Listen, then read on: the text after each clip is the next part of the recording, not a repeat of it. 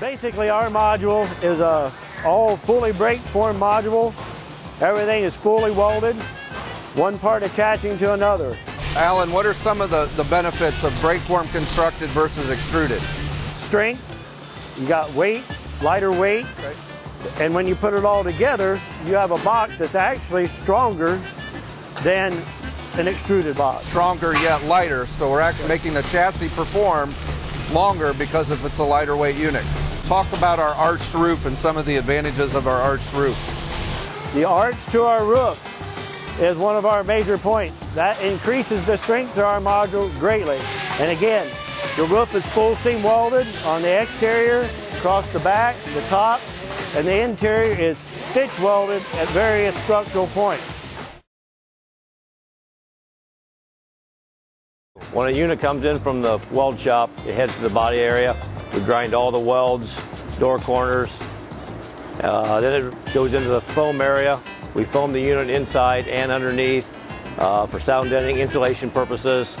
From there, it heads into a wash station.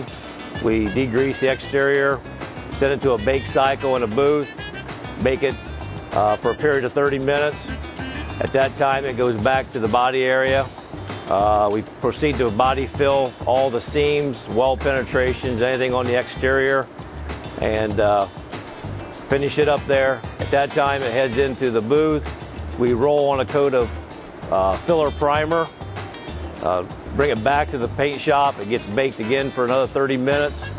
Heads back into the body shop. We sand the exterior of it. At that time, we take it back into the booth. We prime it completely with at least 3 coats of primer. At that time, it heads back to the paint shop, gets baked out for another 30 minutes. Back to the body shop. We do our final sanding on it. At that time, we caulk all the corners, interior, exterior of the cabinets. At that time, we send it back to the paint shop as a completed unit ready to prime. As you can see, we have one in the booth here that's ready to be painted. This is in final prime. Interior is primed white for our interior coating on our aluminum cabinets. We will spray it with at least 3 coats of paint, 3 coats of clear. At that time, we will bake it for 40 minutes.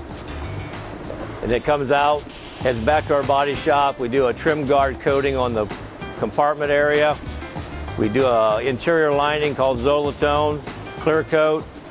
At that time, it goes into the buff station.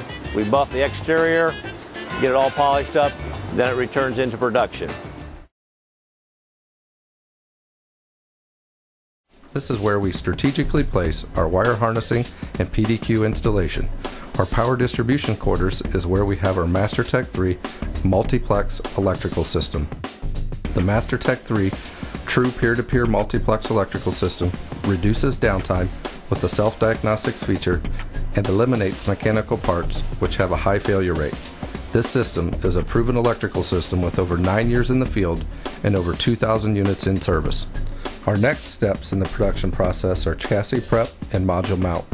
Chassis prep is the process where we prepare the chassis with grille and intersection lights, heat and AC tie-in points, air horns and siren speakers, and outriggers and an air ride if needed. Whether it be a Type 1 or Type 3 chassis, we fully prepare the chassis to marry up with the module at box mount. With me I have Mark Slusher, our graphics engineer. We offer a turnkey application when it comes to our graphics. During the pre-construction meeting, you can come in, sit down with Mark, and we'll actually lay out and design your paint scheme, your graphics, and your lettering. Have a digital print of it done, and then we will actually apply it so when the ambulance is complete, it's ready to go into operation.